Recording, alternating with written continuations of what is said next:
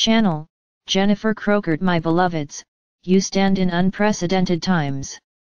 You may think you are moving through time as you pass through your days. You may think you are moving through space, as you move from one location to another. In reality, I wish you to know that you are moving through vibrations. You came here to pass through frequencies, to move from lower to higher vibrations. You came here to assist humanity as the collective moves from fear or anger-based thoughts and feelings to more loving, peaceful thoughts and feelings. Now, you are on the divine precipice. Everything is about to change rapidly. Very rapidly.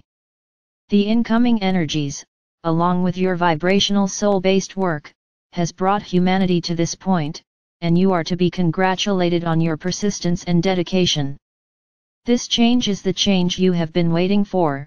It will feel as though the rug has been pulled out from underneath the feet of humanity. There will be enormous shock and confusion. For those of you reading this channel, you have been doing your inner work by clearing the illusions and blockages to your heart. For you, the recovery period, where you find your feet again, will be more rapid. For those who have chosen to experience the everything in one moment, it will be much more confusing and disorientating. It is in alignment with the divine will that both experiences emerge through this process, the gradual awakening with less disorientation and the sudden awakening with greater disorientation. Both are necessary experiences within the divine cosmos. There is not one that is better than the other, they are simply different choices. So, how to flow in this time? How best to navigate these profound, bracing energies? Your heart, your connection to your higher self, is your center. Return to the heart. When you come from your heart, you align with your intuition, you align with a higher level of knowingness than your mind can fathom. Your mind can create the action steps, but it is not best suited to creating the plan. This is because your mind is less creative than your higher self, it has access to less information than your higher self does, and it is more bound by the artificial programming directed to the lower ego mind.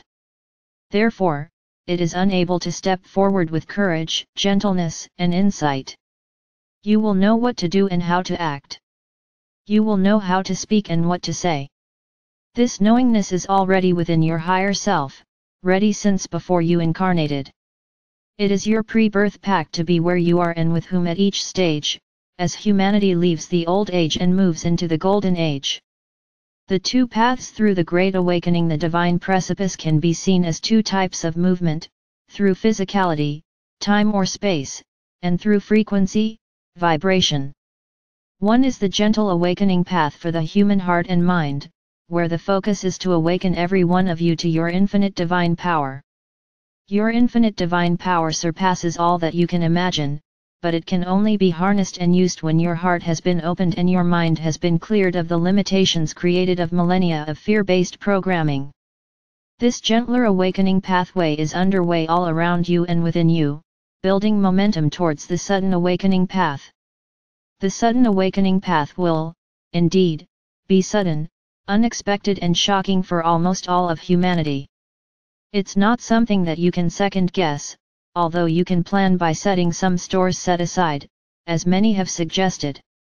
More important than the physical preparations are the spiritual preparations you have made as you have deepened your journey of freedom to your soul. Your spiritual skills will determine how you navigate through this time.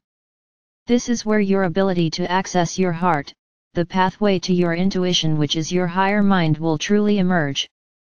Trust your inner knowing. It has been honed by your higher self for this epic time.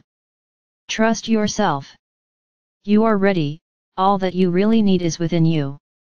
Remember that chaos brings about opportunity and change, it allows the obsolete to crumble and the new seeds to shoot forward.